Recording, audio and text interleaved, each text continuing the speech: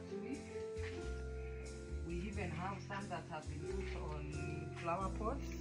Our flower pots, most of them are actually improvised, even though we still have those that we bought from commercially. So in this flower pot we have a very good herb, and this herb is called mint.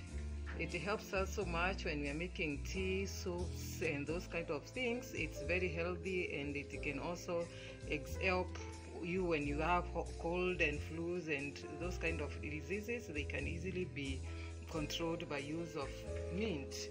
So we also have another very beautiful fruit here. This is strawberry.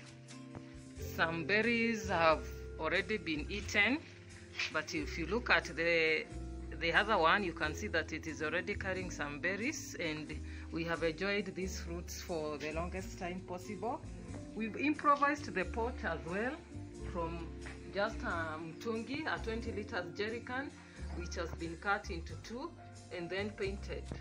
This one is made from a basin which broke. Instead of throwing away the basin, you just put it into use and you have your fruits that you can eat. So you continue looking at the flower garden. You can see the beautiful roses. This one is the orange rose. Behind it we have the red or maroon rose, and they actually have just finished flowering, and you can see the flowers are actually really making the area very beautiful. We have another very beautiful tree flower here. It's called Acacia, and this was planted by my son. He loves it very much. It's very beautiful with colors that keep on changing as it grows, colors that keep on changing from red to green to yellowish, orange. Makes the scenery very, very beautiful. We have another rose here, and then the fern, which is also making the place look very beautiful. The fern is a plant that spreads very fast. You just plant a small piece, and before you know it, it's spread all over the flower garden. All these are improvised flower pots. In our flower pots, we even tried to plant a pawpaw. We want to find out whether we can be able to eat some fruits from a pawpaw that is planted in a flower pot. So this is just an experimental thing, and I hope that it is going to be able to give us some fruits, because so far so good. It has not died, it's still surviving. Then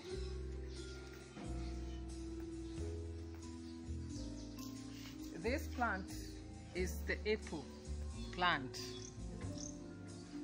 You can see the buds have started coming out, which tells me that soon and very soon we will be having some apple fruits to eat from here. We are just experimenting to see how well the apples can do in this region of ours. This is Royal. We want to find out whether the apples can be able to survive or at least give us some fruits. Rose, I can see already you have, we have seen like 3 or 4 different types of fruits here on your very small garden. This garden actually it's at the front of the house, and it's what you call the front yard of the house. Now we can see already we have fruits here. There's the pawpaw, there's the apple, and there's the passion fruits. What are they called? Those are the passion fruits. We've actually feasted on them for quite a while. You can see the fruits are still hanging. Yeah. And below the passion fruits, there is the grapefruit. Okay. Those are 2 different fruits. The passion is the one on top, and the grapefruit is the one below the passion fruit. Look at the leaves here. The leaves, you can see they are different. This is the grapefruit. Yeah, these are grapes. Grapes are used to make wine. And stuff like that. Yes. And then there's the passion fruit. The passion fruit. And there are fruits already on the passion. You can see them. Yeah. Yeah. So now I was wondering, the fruits, and we are seeing there's not only fruits in your garden, there are also vegetables. like this. Yeah. This Tell is us about it. terere. Yeah. This is the common name that we use for it around this area. Yeah. In Kiswahili they call it mchicha. Okay, I may not tell you the English name for terere, but it's a very good vegetable, full of vitamin C and iron. And we don't need to go to the market to buy our vegetables. These vegetables are more than enough, and even as we continue, you'll be able to see others. Even we plant, even the marenge, specifically the pumpkins, we pick the leaves.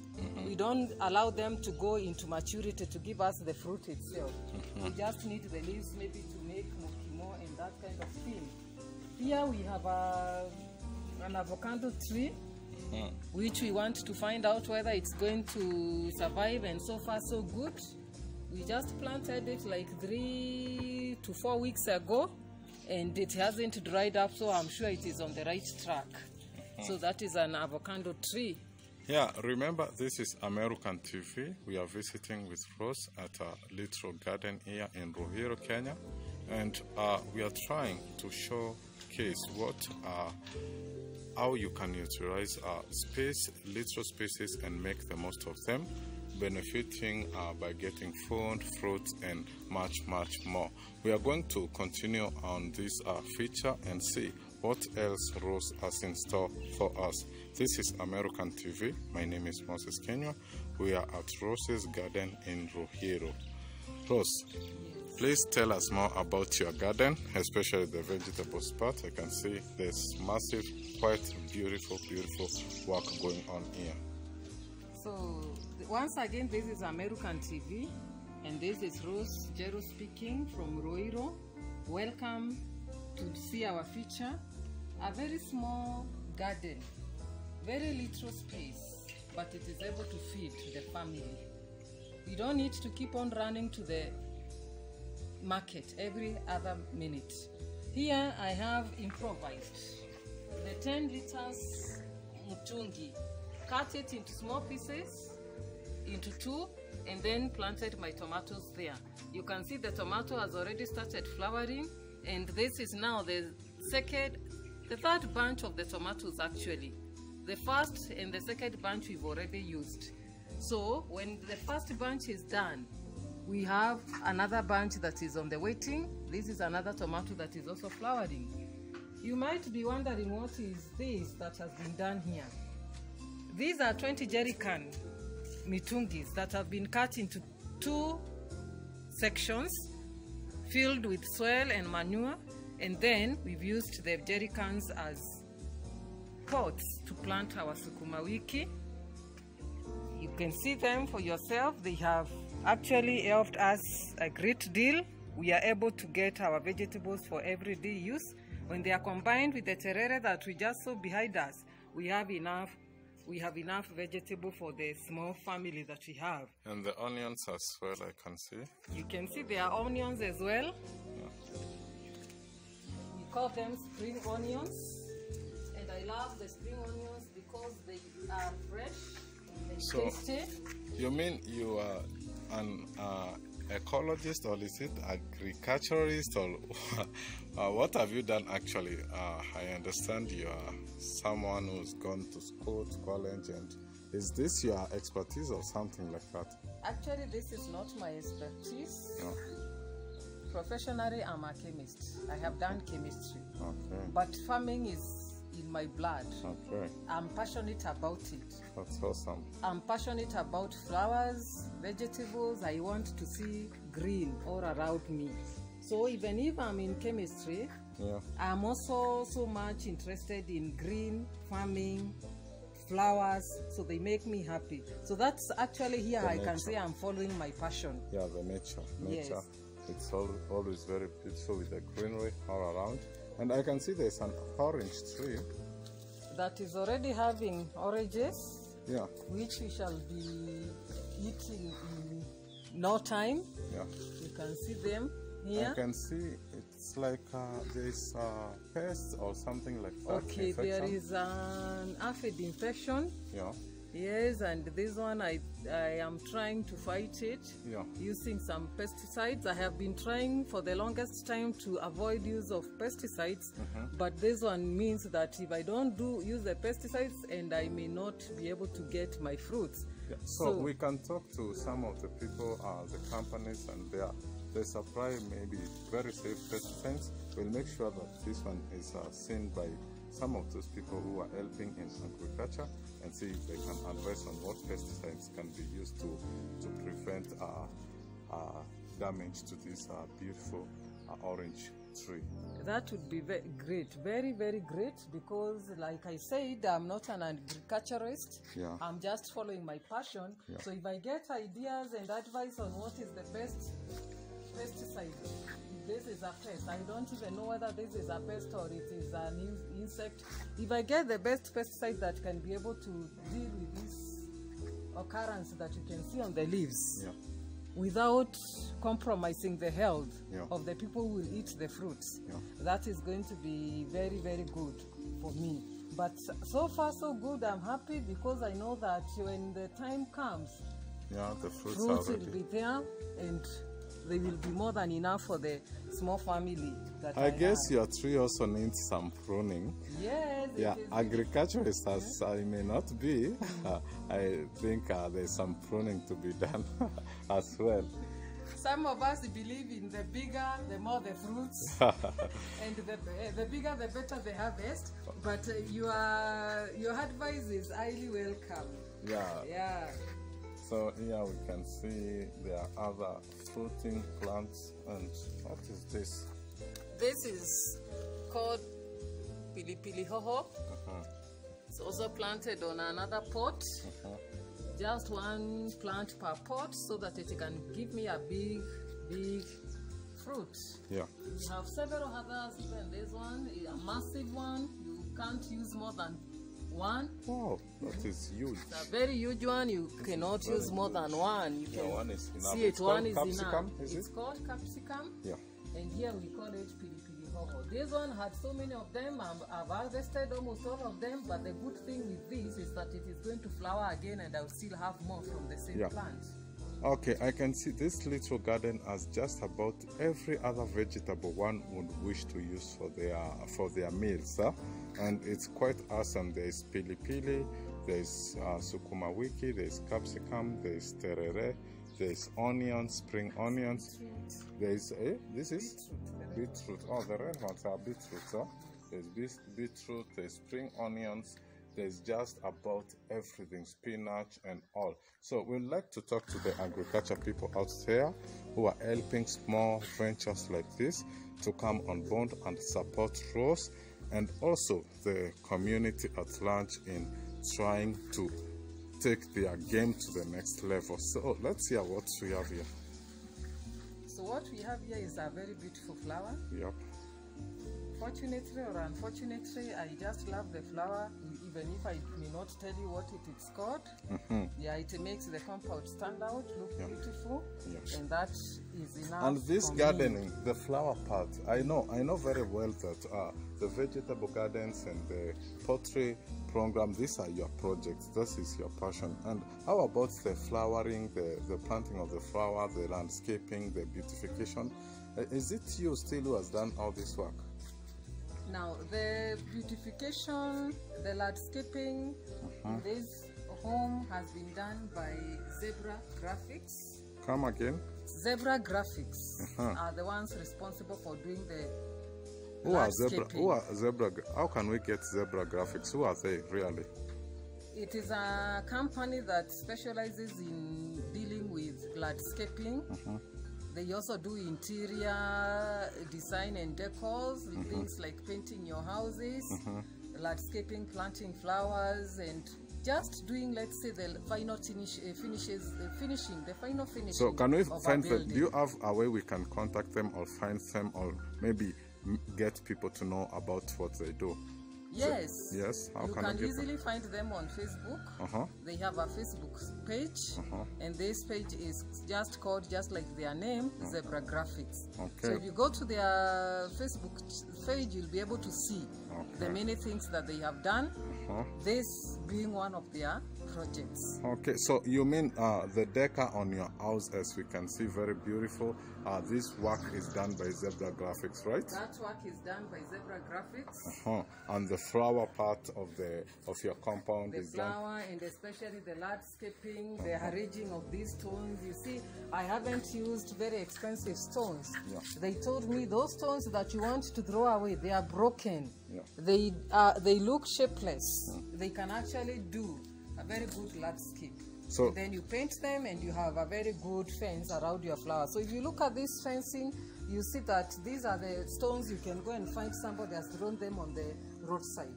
But Zebra Graphic was able to transform them into something very beautiful, a fencing which is very beautiful around the flower garden. So all this is the work of Zebra Graphic, including getting the flowers and organizing the shape of the flower garden just beside the house. Wow, this is awesome. This is beautiful. As you have heard from Rose herself, this beautiful work was done by Zebra Graphics here, trying to beautify our compound, and Rose went ahead and hand and spice by creating vegetable gardens. There are fruits, and more fruits here. Let's get to see what Zebra Graphics have done here, as Rose tells us all about our beautiful compound. Yes, the space appears small. But I can tell you, even with a small space, if you have the right person managing that space, that person can be able to make it, multiply it. Like you can see, Zebra Graphic came and decided that I just need a very small veranda against my house. And then the other part decided to make it into a garden. Now my garden, of course, is this side. It's not very easy to grow the vegetables. I think green energy and the carbon credits should see this. How people are trying to utilize space and create what we call green spaces that are also able to enhance our fight about what do you call it? Climate change? Climate change and global warming. And global warming. Thank you, Rose. Yes. So we have even bananas. And just one banana is enough for us. Bearing in mind that the space is limiting, but at the same time, it is enough for all that we need for this home. So we have more flowers on this side. We have more flowers this side. You can see the tree flower here. Very beautiful. Very beautiful, coming up very well.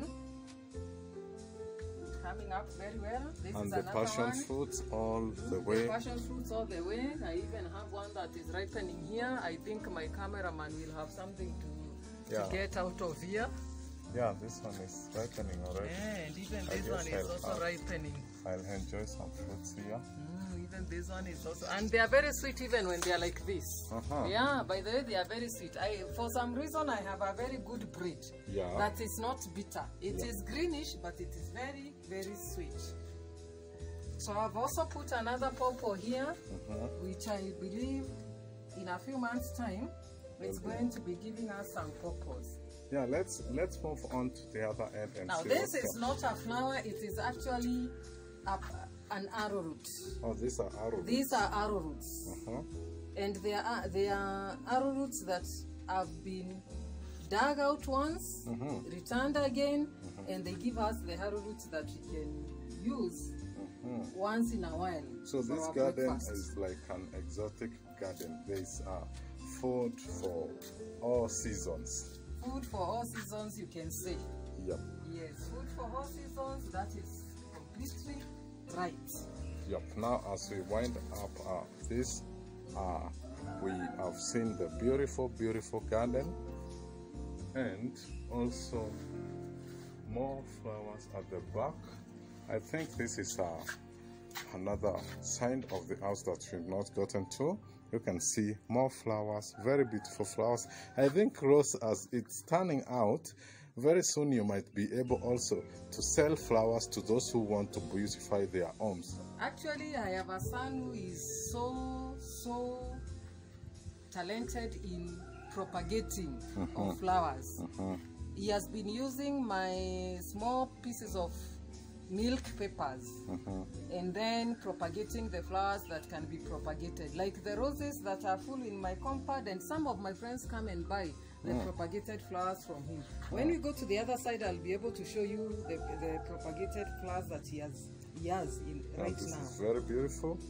If ever you want to buy flowers to beautify your compound, you can talk to Rose. She'll give us our contact, and then we'll be able to arrange how you can hook up with her and get more tips on how you can beautify your compounds, and also how you can utilize the small spaces you have in your front yard and your backyard to make some gardens that can produce food for the family and also create very serene, beautiful places. So, Rose, as we are moving towards the end of this feature, I would like to know a little about the poultry farming, and if there is more that you would like to show us. Okay. Before we go to the poultry farming, we are not yet finished with the flowers.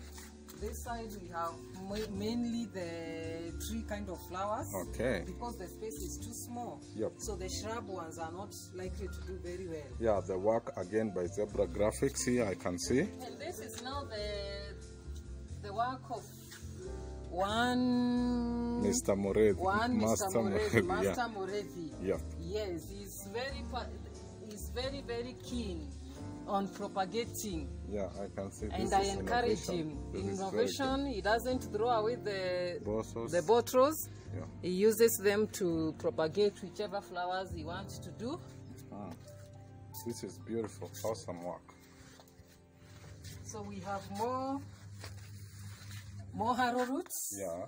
In case you did not know, we have more than enough to supply us when they are already grown. So this is another fruit. Yeah. What is this? It's called the yellow passion.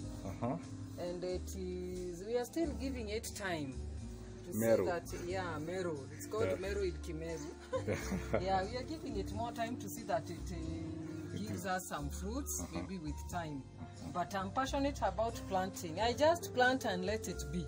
You just plant what you find. Yes, just I about plant everything. And I let it be. Yeah, and then mostly they don't disappoint me. Definitely. Yeah, mostly they don't disappoint me. I believe even the plants know the person is passionate. And the passion in the person. It is true. That is really now true. the passion fruit, and the passion of the gardener herself, Rose, as you can hear. Now we are winding up, and I think she'll tell us a little more about the poultry farming project right here in a small compound in Ruiru, Kenya. As you have heard from Rose herself, this work, the beautification work, the design work on the landscape is done by Zebra Graphics. Zebra Graphics, you'll find them on Facebook. Just search Zebra Graphics. They will do all the work you need done.